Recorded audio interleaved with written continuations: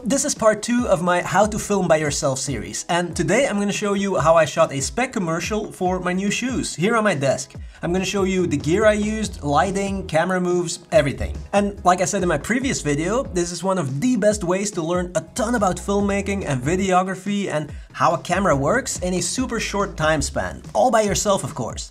But okay, first let's watch that commercial again.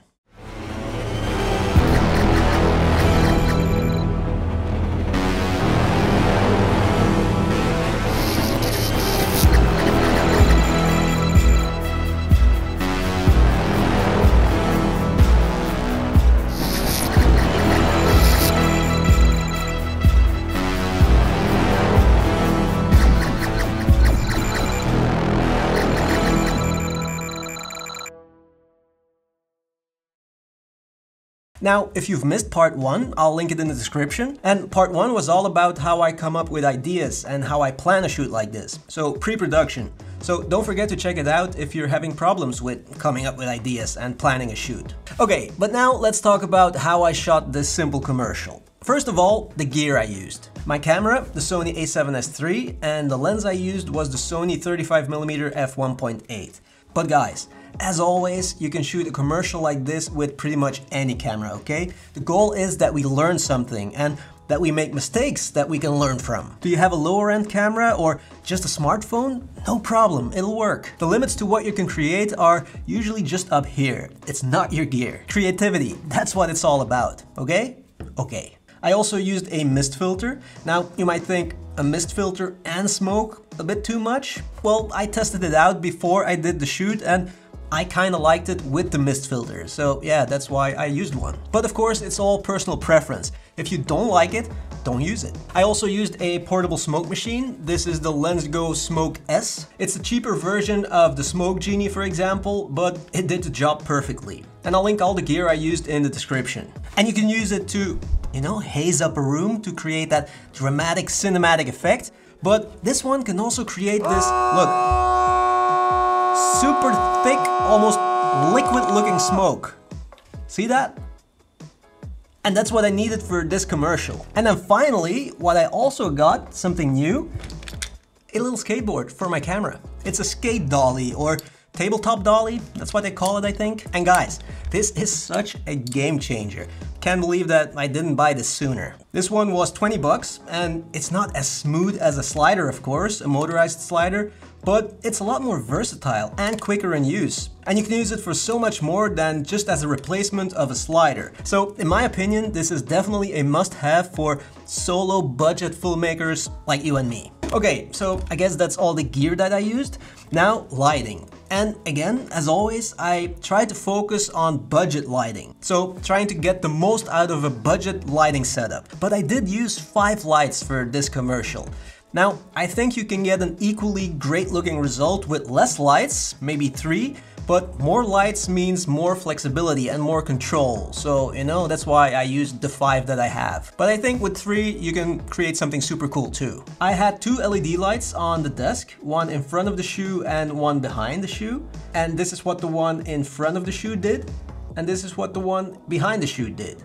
And then one small LED panel to light the background to avoid a black hole, you know? Because it's a black background, but I didn't want it to look black. And then another LED panel to light the entire scene and the shoe itself from the front. And this is what that one did. And then my big softbox was behind the desk to the side and also quite high. So it was shining down on the shoe and it created that nice rim along the top of the shoe, see? But it also lit the smoke from the top. Here's the difference with and without that light. See how the smoke lights up? And yeah, that was my lighting setup. Now, how do I know where to put the lights? Well, I just try it out. I usually start with one light and then I record a few seconds, I go check it out on my computer, and then depending on what I see, I add lights or I move them around. And so yeah, I just built my lighting setup step by step. And you know, sometimes something also doesn't work. For example, I bought this string LED lights because I thought it would look cool in the background, some red LED string.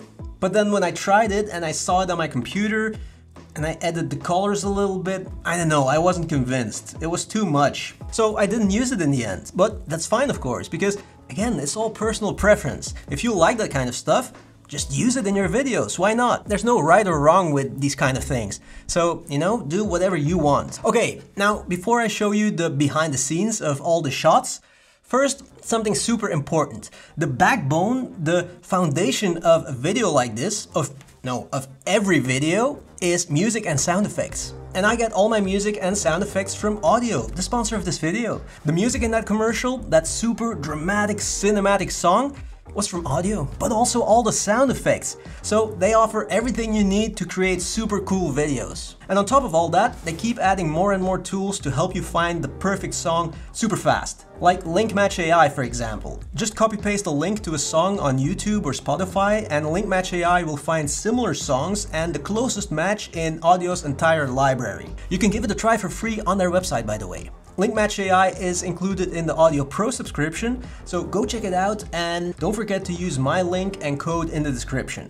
And thank you so much, Audio, for supporting my channel. Okay, and now let me show you the behind the scenes of all the shots. Now, I'm probably gonna forget to explain stuff, but just let me know in the comments, okay? And then I'll answer it there. First shot, the opening shot. That was actually the most difficult shot, even though it's a simple shot because the camera movement is not real. That push-in is just a digital zoom that I added later in post. Because, well, here's the thing.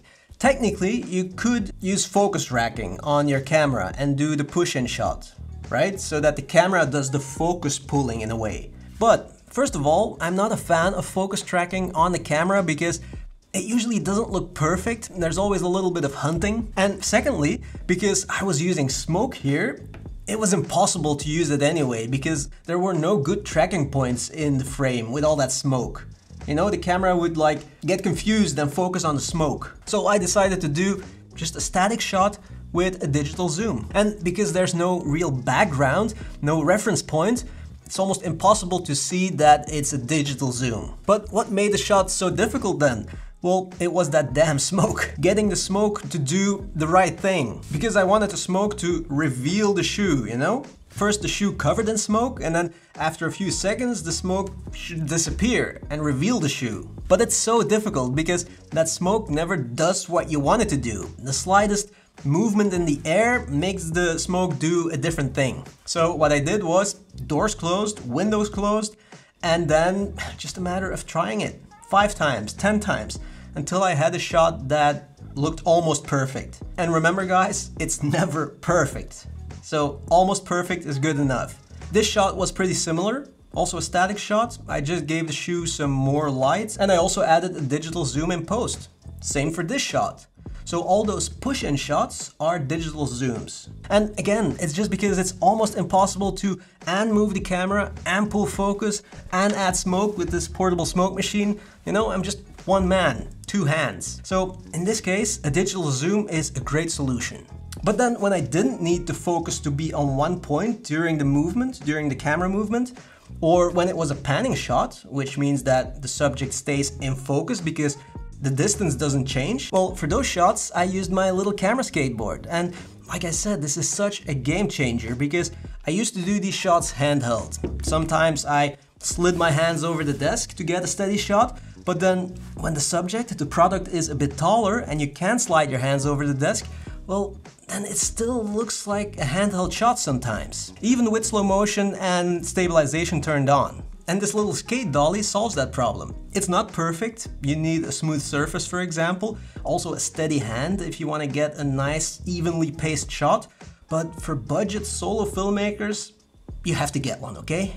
And again, here also the difficult part was getting the smoke right. So first spray the smoke and then right away do the shot and hope that the smoke would do something cool. And then for this shot, the Air Jordan logo in the shoe, I put the shoe in such a position that the camera was looking straight down the shoe, and instead of moving the camera, I moved the light to reveal the logo. So that's another way to create movement in your shot. Not move the camera, but move the light. And I guess that's about it. Yeah, not too crazy, right? Not too difficult, not too complicated, because, you know, as usual, a lot of the magic happens in the edit.